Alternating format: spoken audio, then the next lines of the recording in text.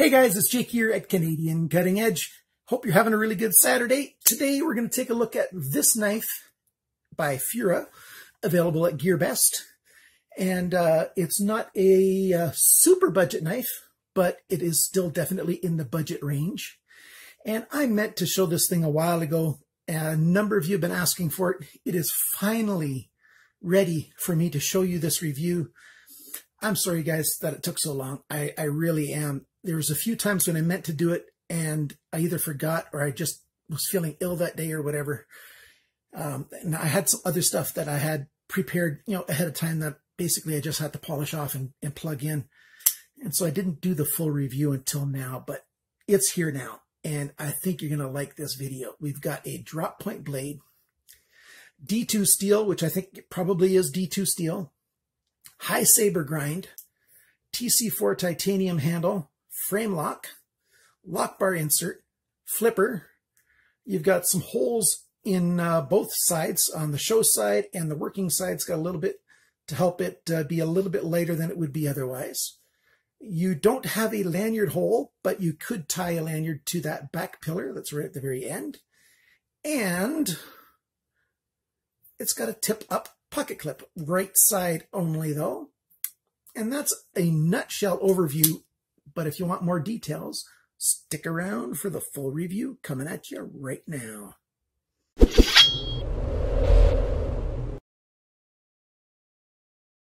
About a week ago, I did a review of this knife, along with the blue sibling to it with a titanium blade on it. Well, it turns out GearBest had sent me a spare one, and yeah, it's my own fault. I did order a second one. So I paid full price for this, but I'm willing to sell it because I need a little bit of income coming in. For all the reasons I've needed some before, now my niece is getting married. And she'll be getting married in the first weekend of June. And that'll be down in the United States. And so I just booked a flight to get there. 500 Canadian bucks round trip. And that's a deal. That's around $400 US. So I'm going to be selling these two knives. And this one's brand new. I haven't even cut a single thing with it yet. I just took it out of the package to show you. If you ask me to sharpen it, I can sharpen it for you first. Otherwise, you'll get it with the factory edge. Sharpening is $5. Let's take a look at this thing. I like this color. It's available in 4 colors.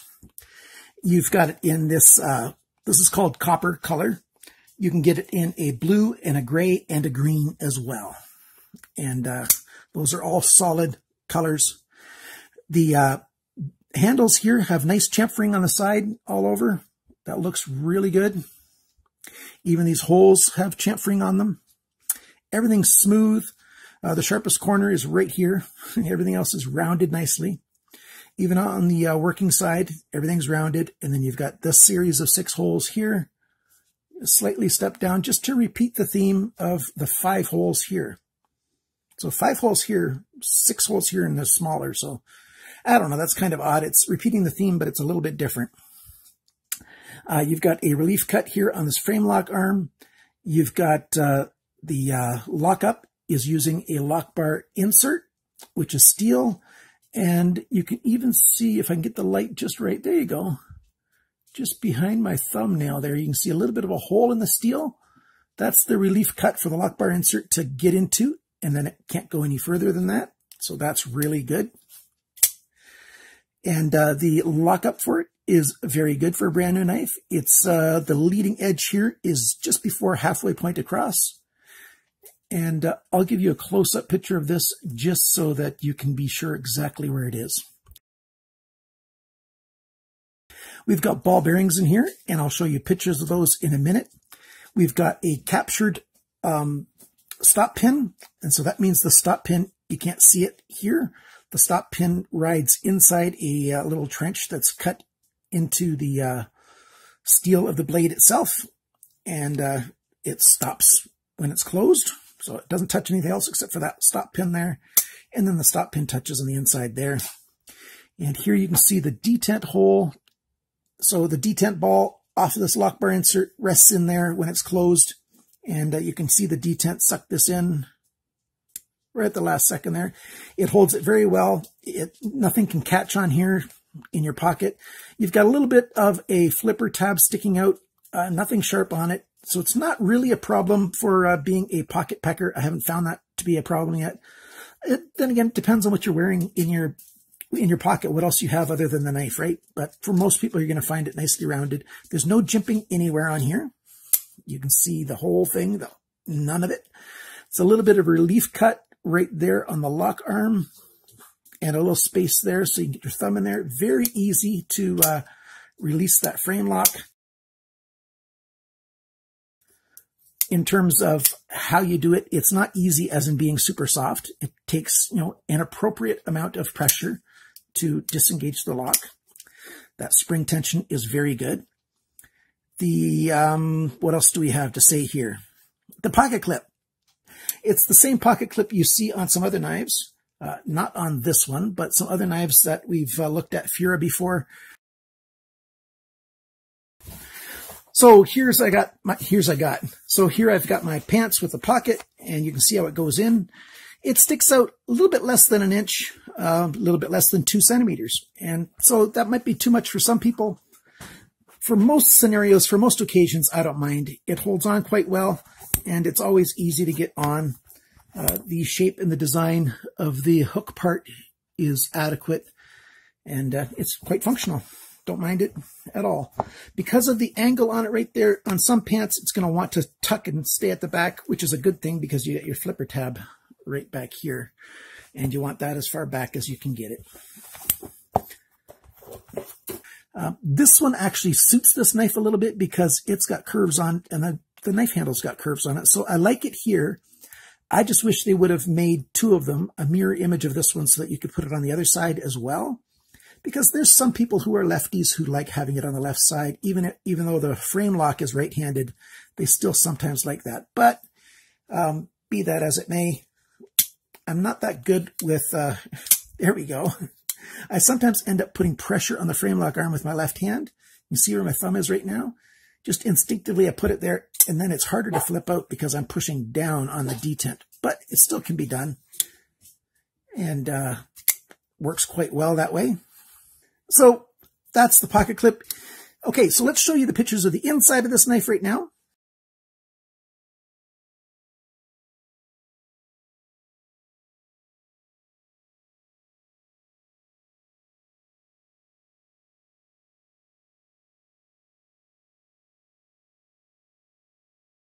Okay, there you go. So you saw the ball bearings. You saw the detent ball. And, everything in there, how it works. We've got a stonewash all over this blade, and that looks really nice. I have to sharpen this knife again. You see the blade, if I turn it this way, how it's really wore out right here. That's because I did that cut test to see how much this would cut compared to other knives with D2 steel. And that's the area that I was cutting in. And so it just needs to be sharpened again. And I will tune up this edge again before I ship it to anybody who buys it. Well, even if you don't buy it, I'm going to do that after the video. I forgot that I hadn't done that yet. So there it is. But it's got a nice sharp working edge. I sharpened it, and I've sharpened it a couple times and tested it. So let's give you all the different specs for it. So D2 steel has a Rockwell hardness of around 60, maybe a tiny bit less, sometimes 59, but it's right around 60. So we've got that drop point on the blade. It's almost a spear point style. High saber grind, sharpener's choil, and that's the blade. And then the handle, as we've already looked at before, is a nice empty frame lock titanium. The dimensions for all these parts, the cutting edge and the blade length are the same, 9 centimeters, 3.54 inches. The blade thickness, almost 4 millimeters, 3.92, which is 0.154 inches. Nice and thick blade stock. But because the grind comes up so high, it's actually a very nice bevel on here. I like it an awful lot. The blade depth, that's the spine to the cutting edge, is 2.54 centimeters, almost an inch exactly. The thickness of the edge behind the grind is 0.63 millimeters. That's 0.0245. It was a little bit less than that from the factory, but since I had to sharpen it a couple of times, I measured it the way it is today. The handle length is 12 centimeters. That's 4.72 inches. The grip area in here is 9.46 centimeters. That's 3.72 inches. The handle thickness, not counting the pocket clip, is 1.29 centimeters. That's 0.051 inches. So basically half an inch thick. The handle depth is 2.5 centimeters. That's 0.987 inches. So basically an inch this way and half an inch this way. Very nice. The total length of this knife with the blade deployed is 21.1 centimeters, 8.3 inches. And those 8.3 inches weigh 131 grams, which is 4.6 ounces. Very good weight for this size knife. And it's comfortable. It feels good in the hand. It looks great. And it's just very well made. Very comfortable in the right or left hand for me. My hands are large, bordering on extra large. That's about 10 or 11 in European sizes. How much are you going to have to pay for this knife? Well, it all depends on when you go shopping and which color you want. The copper color, this color right now, is US $1 less than all the others. So the prices right now for the other colors except for the copper are $33.99 US, $44.24 Canadian, 28.18 euros, or 25.2 pounds sterling. And this copper color right now is $32.99 US, or $42.94 Canadian. And I didn't get the over to the seas numbers for the copper one. So 33 US, and I'm selling it for 25, and it's in perfect condition. I've lubricated it, I've tuned it up, and you're going to get my cutting edge on there for no extra money. Whereas it's going to cost you $5 to get my cutting edge on here. So that's a really good thing. So what are the unique features on here? There's nothing really unique on it, but some of the biggest strengths are how comfortable it is and how good it looks. This is a fine looking knife. Everything's nice and smooth except for the part that's supposed to be sharp. It just looks great. Almost any grip you want to hold it with, reverse grip, either one works fine. You can pull up forward and do these pinch grips that work great, very comfortable. It's a regular fist grip or thumb up, because the width of the steel here is just very, very comfortable. There is a bit of a thumb rise. You can see a bit of a transition point right there. Maybe when I tilt it, the light will hit it differently. There you go. So it's rising up there, and then it starts coming down, and that's right where the cutting edge starts, in line with that. When you're slicing through things, there's no thumb stud to get in the way, to catch on. The flipper tab acts like a guard. Everything's just very, very nice on this. What is just sort of average on here that I like? Well, I like that the blade is this style, so it's very good for piercing and for slicing. So that's really good. It's quite strong because it keeps the thickness for quite a while until, it starts getting thinner at the tip there, tapering down. It's got good action. Those ball bearings are just very good. If I remember to hit the thumb stud, if I remember to hit the flipper tab while I go to flip it, that is. So let's just do a little bit of a cut test here. I've got some of that sisal rope that I sometimes use for a cut test. And let's see if I can get through it. Remember, I got that section there that's halfway wore out, well, more than halfway wore out. So I'll try to stay forward, but it's going to want to slip off. So we'll see how this works. There we go. Not too bad. And you can see up here that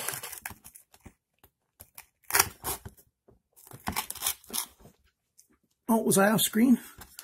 So I cut through there on the belly, and you can see that it's a nice clean cut there. It just wants to slide forward.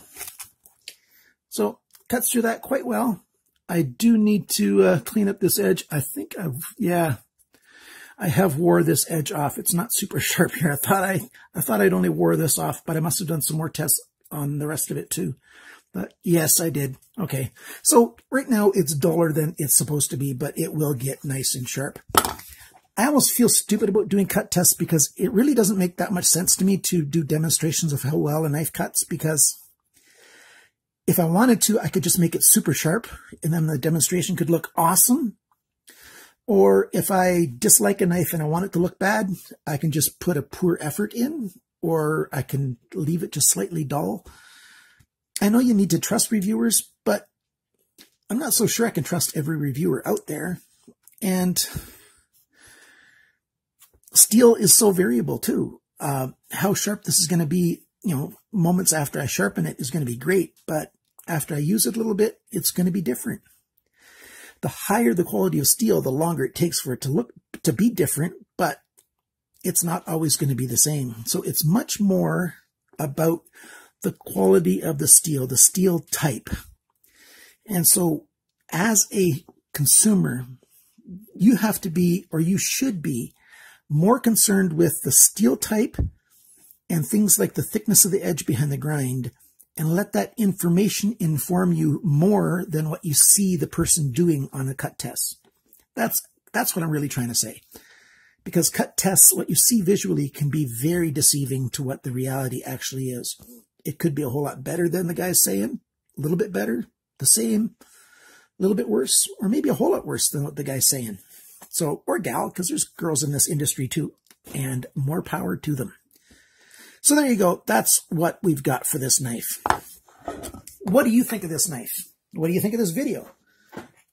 If you like it, please share, subscribe.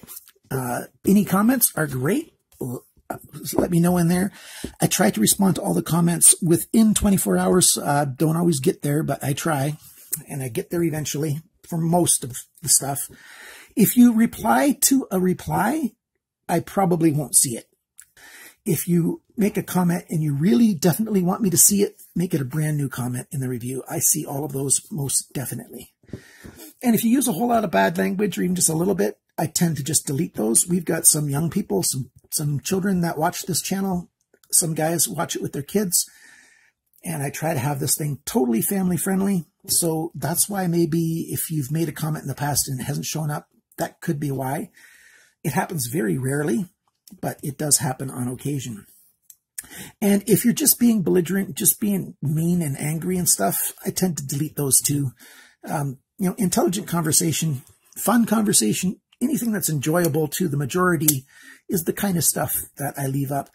And that means 99.9% of the comments stay up here. This isn't a democracy, so I don't even try to pretend that it is.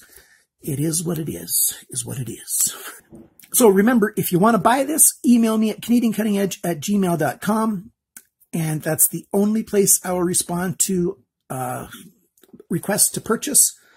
Make sure you read the description below the video, above the comments.